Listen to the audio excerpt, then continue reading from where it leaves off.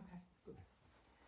So I'm here with two wonderful people, and I'm actually here to talk about our foundation, Revitalize Pearls with Purpose Educational Foundation, and have a conversation with a couple of awesome artists. So, can you tell me a little bit about yourselves and your art?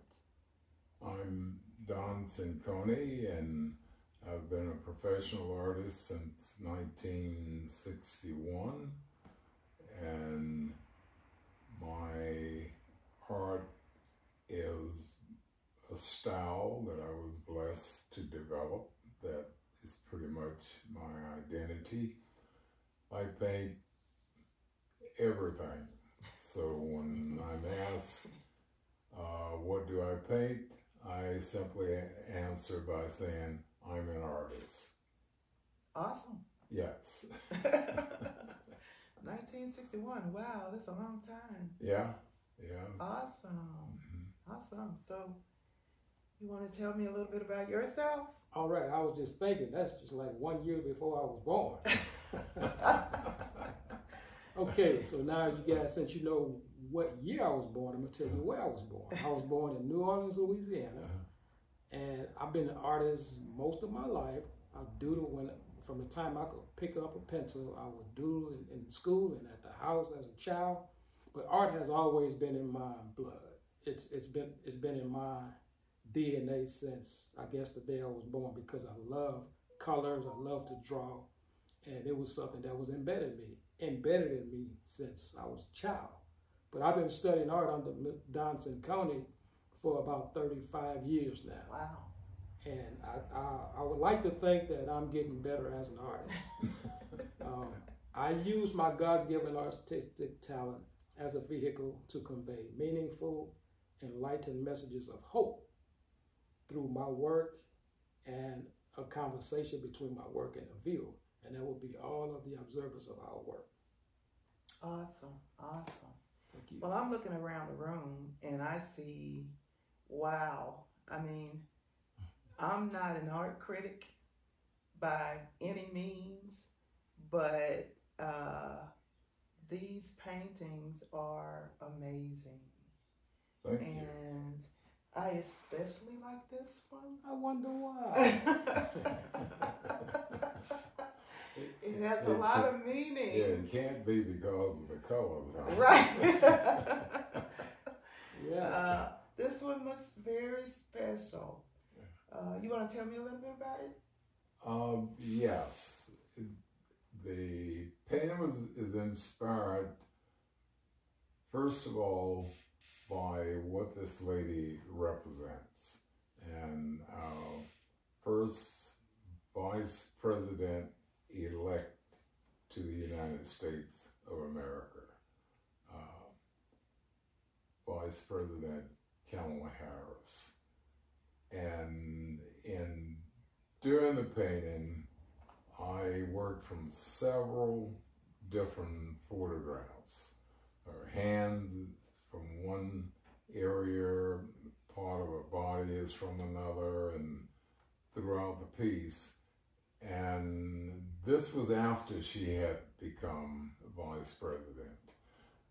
And I wanted to put her in that Washington setting, but I was not led to put her in the obvious political setting.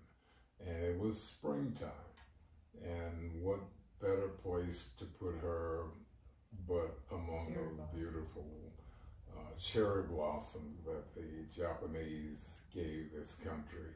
And so that's where she is. I call the painting Hail to Women. Awesome. Yeah, and this is a celebration of all women, but most especially the sisters. And that being said is because growing up from the 30s through that times that my life has spanned, not knowing what my grandmothers and aunts and my own mother were dealing with, and didn't really know that until I probably was well along in my teens before I realized what women were going through, and particularly Black women. And as I grew older, that became more of a focus in my life. One of the first significant things that I caught on to was the fact that at least 85% of my formal education had come from women. Yeah. And the other thing is, Black women in particular, I don't have a word for what Black women mean.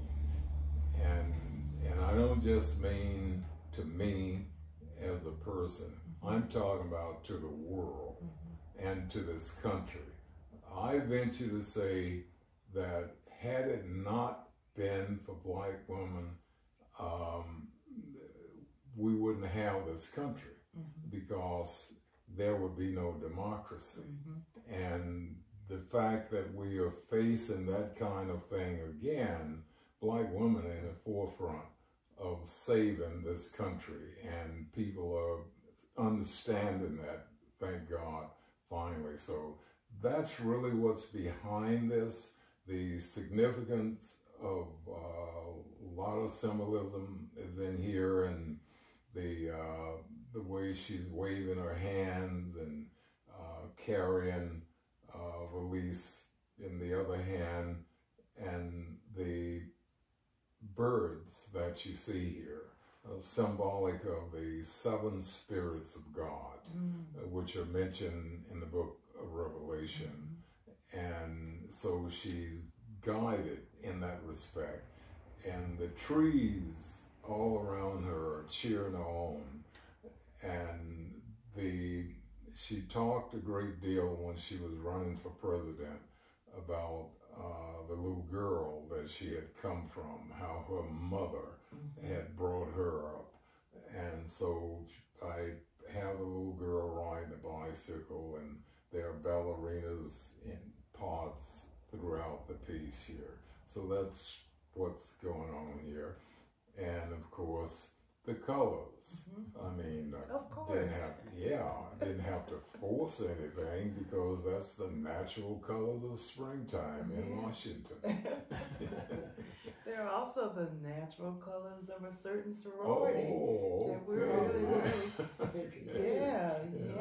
How about that? Yeah, I see it now. Yeah. Oh, you see it now. Awesome. As I watched the evolution of that painting when you were working on it in the beginning, you started out with these impressionistic impasto technique. So talk a little bit about the technique with that palette knife. I think that's getting lost in your artwork that people don't realize. Technique is significant to every work of art, and the approach that I'm working from here, I came to a broad understanding of that when I was blessed to be stationed in Germany in part of my service in the Army Medical Corps, and traveled throughout Europe and studied art while I was over there. And so I was exposed to European art from Denmark all the way into Italy, and seeing all of the movements, all of the schools. And fundamentally, they came about from very much the same concept from the caveman, drawing and the marks and all of that. So the coming to what you're speaking to there in particular.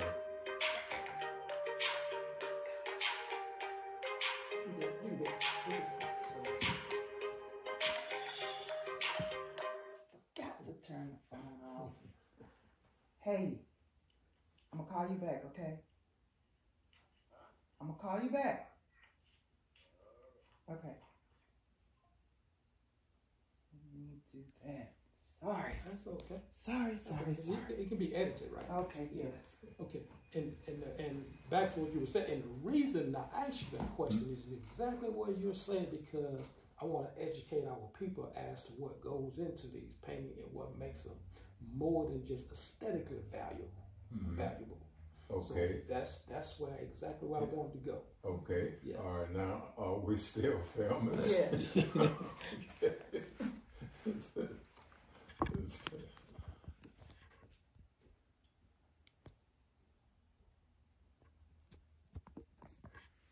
Good. Still going. Okay. Okay. All right. So the fundamentals of the technique that I use is in everything that I do. Mm-hmm. And the use of a palette knife is a natural extension of my own hands, the same as the brush and anything else. Mm-hmm. And